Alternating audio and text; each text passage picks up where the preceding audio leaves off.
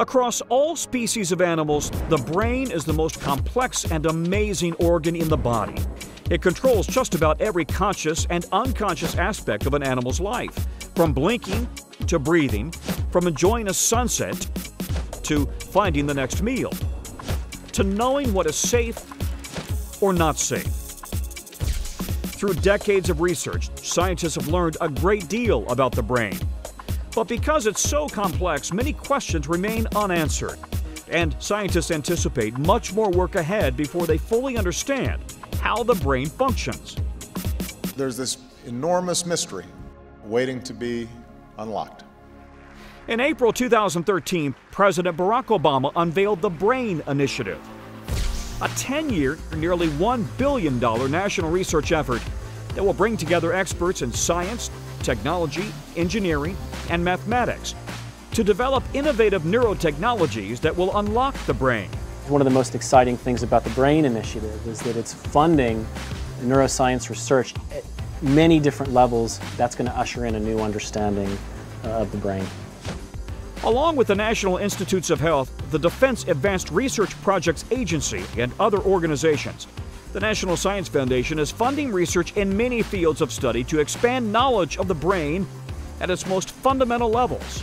You have to do the basic research. It's the research for its own sake that leads to the discoveries that transform the world.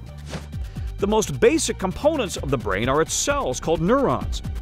They communicate with each other at lightning speed, thousands, even millions at a time, to form vast, complex circuits and networks that transform the slightest neural impulses into thought and behavior. The process is the reason we can laugh or cry, find our way home, or recognize a friend. We understand how the neurons work that make up the brain, but how those cells, an impossibly large number of those cells, interact to create behavior is a fundamental mystery. Humans have nearly 100 billion neurons, but other animals have far fewer, making their brains and nervous systems easier to study.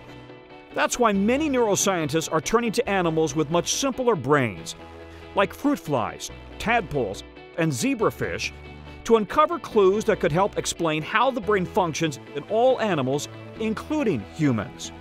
And so using these other organisms helps us to understand general principles of how nervous systems are put together across a wide diversity of animals. Still, the task of unlocking the secrets of the brain is so enormous.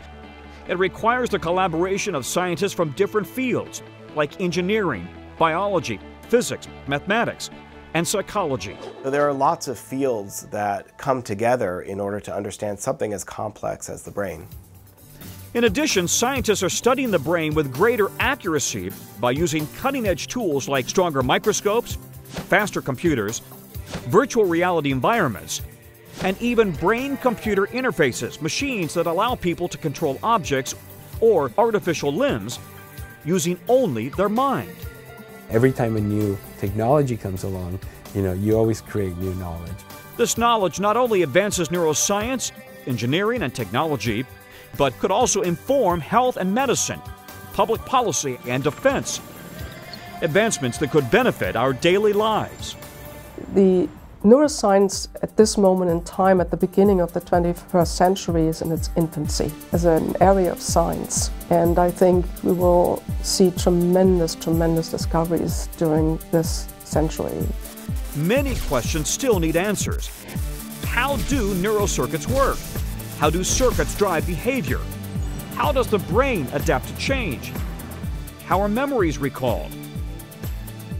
Scientists are asking the questions, and the Brain Initiative is a revolutionary move forward in finding answers to the mysteries of the brain.